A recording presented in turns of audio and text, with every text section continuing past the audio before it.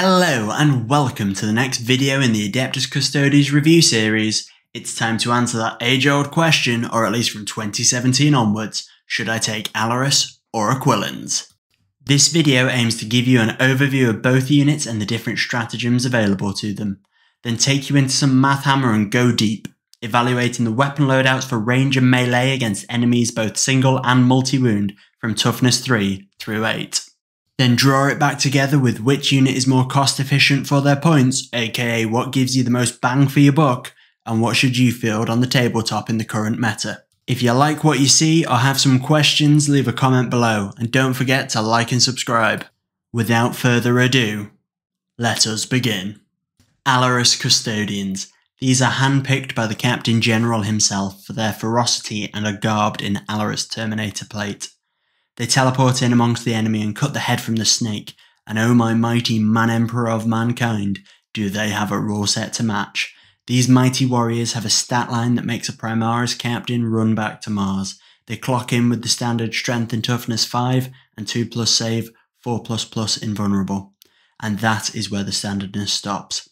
They have an attack and wound extra, giving them 4 attacks and wounds base and an extra point of leadership, making them leadership 9. No matter your weapon choice, every Allarus is rocking a ballistic grenade launcher, range 12 inches, assault D3, strength 4, AP -3, damage 1. Then they have the choice of either Guardian Spears, which let them strike at strength 6, AP -3, damage D3 in combat, or for an extra 5 points per model, Castellan Axes, which lets them strike at strength 8, AP -2, damage D3 in combat.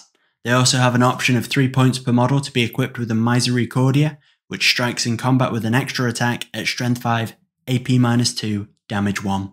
They also have 2 great standard abilities baked into their profile. First up, Slayer of Tyrants.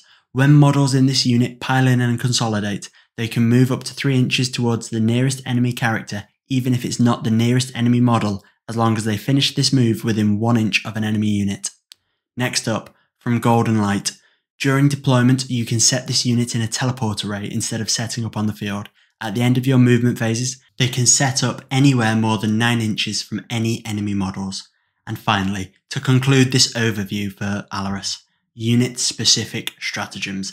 They have 3, starting with Concussion Grenades. This gives their ballistic grenade launcher AP 0, but if infantry units are hit by it, then they are stunned till the end of turn.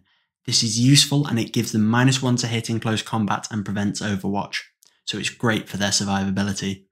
Next up, Inescapable Vengeance, which allows them to target enemy characters even if they are not the closest unit. This is great for sniping buff characters and pushing that last bit of chip damage onto tougher characters. And finally, last but certainly not least, Unleash the Lions, their signature stratagem. This allows you at the beginning of your movement phase to split your Allarus into one-man squads. It is very powerful and gives you a lot of tactical flexibility, forcing your opponents to split their fire and overkill one-man units, whilst helping you spread out and take objectives and generally cause chaos. On to the other contender, Aquilon Custodians, the Heresy-era Terminators, clad in heavy assault Aquilon plate, wielding potent weapons from the Unification Wars. These bad boys weigh in similar to their younger Allarus brothers, with a stat line of strength and toughness 5, wounds 4 and attacks 4, along with leadership 9 and the standard 2+ and 4++ invulnerable. They have access to one of the same abilities as Allarus, from Golden Light. The key differentiator though in the 2 profiles comes from their ranged and melee weapon options that the Aquilons have access to. They are 75 points base. For melee, the Solarite Power Gauntlet is the Custodes version of the Power Fist, letting them strike at strength 10, AP -4, damage 2.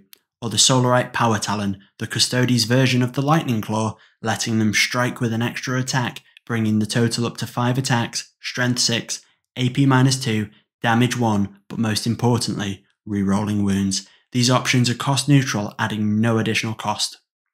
For range, we have the base option, which is the Laestrum Stormbolter, range 24 inches, rapid fire 2, strength 5, AP -1, damage 1. For an extra 10 points, you can select one of 2 options, either the Infernus Firepike, range 15 inches, heavy D6, strength 6, AP -1, damage 1, that auto hits, or a Twin Adriatic Destructor, range 18 inches, strength 5, AP -3, damage 3. So, into the Mathammer. To compare these units effectively, we will contrast the effectiveness of each possible loadout per 200 points. They will then be compared at their effectiveness of killing low toughness, 1 wound models, mid toughness, multi-wound models, and high toughness, effective damage. At each stage, we will look at the number of wounds, effective damage, and translation to models lost, as in the end it doesn't matter how much damage you do if you only need 1 wound to kill the model. Just a note, when comparing Allarus ranged weapons, we will use their combined models lost for a low toughness comparison and combined effective damage for high toughness evaluations, as they have 2 weapons.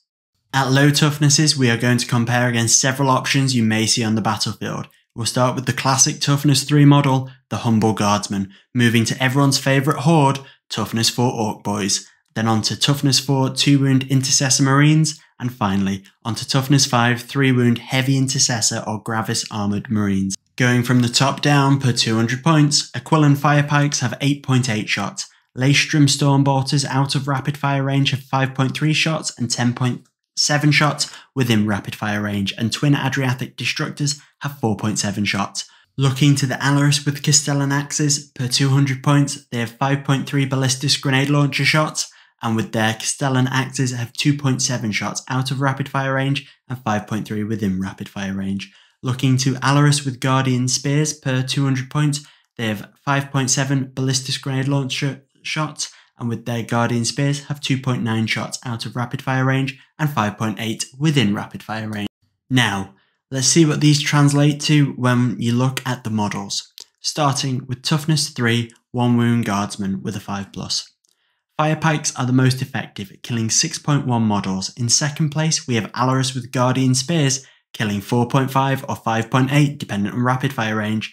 Third, Allarus with Castellan Axes, killing 4.2 or 5.4 dependent on rapid fire range. And fourth, Laestrum Stormbolters, killing 2.5 or 4.9 dependent on rapid fire range. And finally, bringing up the rear, Twin Adriatic Destructors, killing 2.6 models. These results are broadly expected, as Firepikes are supposed to be the anti-horde weapon of choice, whereas the Destructors are anti-elite.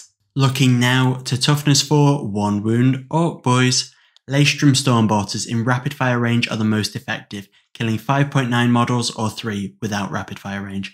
Firepikes have dropped to second as they now wound on 3s, killing 5.8 models, followed by Allarus with Guardian Spears, killing 3.6 models out of rapid fire range or 4.8 within. Then Allarus with Castellan Axes, killing 1.5 out of rapid fire range or 2 within. The Allarus options have dropped down as their weapons are only strength 4.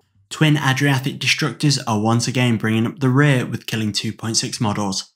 Looking at how these weapons stack up against Toughness 4 2-wound models using the example of Intercessors or Infiltrators.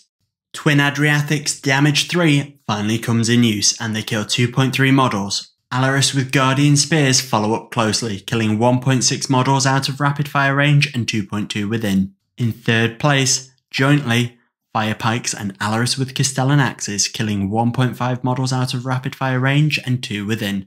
Laestrum Stormbolters have dropped from top dog to bottom of the pack, as they are not as good against 3+ saves, killing only 0.7 models out of rapid fire range and 1.5 within. Taking it up a level now, evaluating against Toughness 5 3-wound Heavy Intercessor Gravis Armoured Marines like Inceptors or Aggressors. Twin Adriatic's Destructor's damage of 3 is still MVP, killing 1.6 models. The Firepike moves up to number 2, killing 1 model per turn. The Allarus with Guardian Spear and Castellan Axes are in 3rd and 4th place respectively, killing 0.7 models out of rapid fire range and either 1.0 or 0.9 respectively within rapid fire range. Once again, the Laestrum Stormbolters are bringing up the rear with only 0.4 models killed out of rapid fire range and 0.7 within. What this shows is that for killing lower toughness single wound models per 200 points, Aquilons are better with the Firepike, but Allarus's 2 weapon options are strong choices too. When looking to mid toughness multi-wound models, Aquilons with Twin Adriatic Destructors are the only way to go, with the rest of the weapon options experiencing a damage fall off. Moving on now to look at higher toughness examples. For these we are assuming them to be high wound models, so we'll only be contrasting the effective damage. As the results are broadly similar for these, I'm not going to go through it line by line, but instead comment on the general trends. Through toughness 6 to 8, The twin Adriatic Destructor is the preferential choice, dealing 3.3 effective damage. In second and third place across the board we have Allarus with Guardian Spears and Castellan Axes, with their two weapons continuing to do work. However, that starts to fall off at Toughness 8. The Firepike gradually falls in effective damage, doing 2.2 against Toughness 6 and 1.5 against Toughness 7 and 8.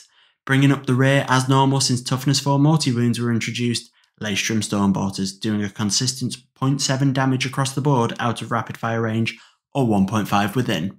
What this shows us in summation is that Aquilons with twin Adriatic Destructors are the prime choice for vehicle hunting and multi-wound monster killing at high toughness. Both Allarus remain viable throughout, only slightly falling off at Toughness 8, and Aquilon anti-horde options bring up the rear as expected. For the melee analysis, we shall again compare at 200 points against the same opponents we've just reviewed for range. This time the combinations are slightly different due to the varying points costs per model, as Aquilons with Firepike or twin Adriatic Destructors are 10 points more than the base variant, so they will get less attacks per 200 points. Going from the top down, per 200 points for Aquilons with Firepikes or Adriatic Destructor, Solarite Power Gauntlets will get 9.4 attacks, and Solarite Power Talons will get 11.8. For Aquilons with Laestrum Stormbolters, Solarite Power Gauntlets will get 10.7 attacks, and Solarite Power Talons will get 13.3 attacks. Allarus with Castellan Axes get 10.7 attacks, and Allarus with Guardian Spears get 11.4. Against Toughness 3 1-wound models, Solarite Power Talons are the optimal choice, killing either 10.8 or 9.5 models dependent on ranged weapon choice. Allarus then bring up the mid-pack, with their Guardian Spears and Castellan Axes doing 7.9 and 7.4 damage respectively, and somewhat unsurprisingly, the Solarite Power Gauntlets are last, with 7.4 or 6.5 models lost, dependent on range weapon choice. Looking against Toughness 4 1-wound Orc Boys, we see the mostly same repeated order, but with slightly lower models killed for the Talons and Guardian Spear. Solarite Talons are still first, killing 9.9 or 8.7 models, dependent on range weapon choice. Joint third is taken by the Allarus with Castellan Axes and base Aquilons with Solarite Power Gauntlets killing 7.4. Fourth place is Aquilons with upgraded range option and Solarite Power Gauntlet killing 6.5, and the last is Allarus with Guardian Spears at 6.3. Looking against multi-wound Toughness 4 Marines, we see the continued rise of the Aquilons with Power Gauntlets coming in first and third. The Allarus options are second and fourth, starting to see damage fall off and less models killed, while Solarite Power Talons have a large fall from the podium positions to 5th and 6th respectively, as 3+ base saves and 2 wounds are enough to nearly halve their damage output. Looking towards Toughness 5 3-wound Gravis Armoured Marines now, the Solarite Power Gauntlet continues to dominate the opposition, killing an impressive 4 or 3.7 models, dependent on range weapon choice. The Allarus Guardian Spears bump up to third, as the Allarus Castellan Axes are starting to see their effective damage slide, which sees less models killed, with them taking 5th place. And finally, rounding out the lower ranks again, in 4th and 6th, Solarite Power Talons. Looking now to the high toughness options and comparing them, the same as ranged, we will look to only see the effective damage, as these toughnesses are typically dominated by high wound vehicles. Also, the same as last time, I'll only commentate on the trends as a whole, as they tend to stay the same throughout. The Aquilon options with Solarite Power Gauntlets are the number 1 and 2 options by a commanding distance. There is no competition. If you need a monster slayer or a tank busting, you call them. Bringing up the mid-pack are the Allarus options. Unsurprisingly, the higher strength Castellan Axe is the best Allarus option, but the most surprising reveal is just how little the difference is between the Castellan Axe and the Guardian Spear. As at Toughness 6 they do the same effective damage, and at Toughness 8 the gap is only 0.6 effective damage. Finally, bringing up the rear, somewhat unsurprisingly again, is the Solarite Power Talons. These anti-infantry weapons are no real match at the higher toughnesses with the anti-tank or anti-elite choices. Even using the Slayer of Nightmares stratagem, their damage output only just matches the Allarus's. So rounding up, this is going to be a multi-part nuanced conclusion, as you might expect from having watched the video. Before we jump into that though, in case I lose any of you partway through, the next chapter will include a summary page against the variety of enemies and the optimal loadouts, and don't worry, minimal voiceover from myself. Back to the conclusion. Aquilons in every category, be it shooting or range, single or multi-wound, and whatever the toughness, either kill more models or pump out more raw effective damage and kill more models than the Allarus. At high melee toughness, it's nearly double the damage. They are the most cost efficient option available. That's not to say though that the Allarus are a walkover. They hold their points well and deal respectable damage. They have a strong suite of stratagems, however, that elevates their potential. These are impossible to put a mathematical value on, however it is important to recognise their game-winning potential. Their signature stratagem, Unleash the Lions, with a 7 to 10 strong Allarus squad in the middle of the enemy, can be game-winning, as it forces your opponent to split their fire, same as Inescapable Vengeance, allowing you to snipe that pesky buff character, or concussion grenades adding -1 to hit them in close combat can swing the tide of a fight. Whether you choose Allarus or Aquilons, you will pick a very strong unit. In choosing Allarus, you will need to accept their lower damage potential and build in a plan for high toughness units to compensate for their lower damage and save up command points to make the best of them. In choosing Aquilons, you will need to accept their reduced tactical flexibility and take advantage of other options open to you, as you can now look to include other heavy CP units like Venatari. The Aquilons will either be your anti-tank or your anti-horde, as they can be specialised to be effective at both. Your anti-tank would be equipped with Solarite Power Gauntlets and Twin Adriatic Destructors, whereas your anti-horde would be dependent on meta. If Harlequins are still the kings, then Infernus Fire Pikes and Solarite Power Talons, or if mass T4 power armor makes a comeback, then Laestrum Stormbolters with Solarite Talons are the best ways to go. These are the most cost-efficient options against your opponents, as we can see from our analysis. For me personally though, I'd choose Aquilons, as it will allow me to utilise a variety of other Custodes units, and allow me to spend my command points elsewhere rather than using a big Allarus death ball that's command points intensive. They would need to be taken in small squads of 3 with specific roles to pick off enemy backline units and harass as required, forcing the enemy to divert firepower to deal with small 225-240 point units that can hit larger than their points would suggest. Thank you for watching. Please don't forget to subscribe, like and leave a comment below.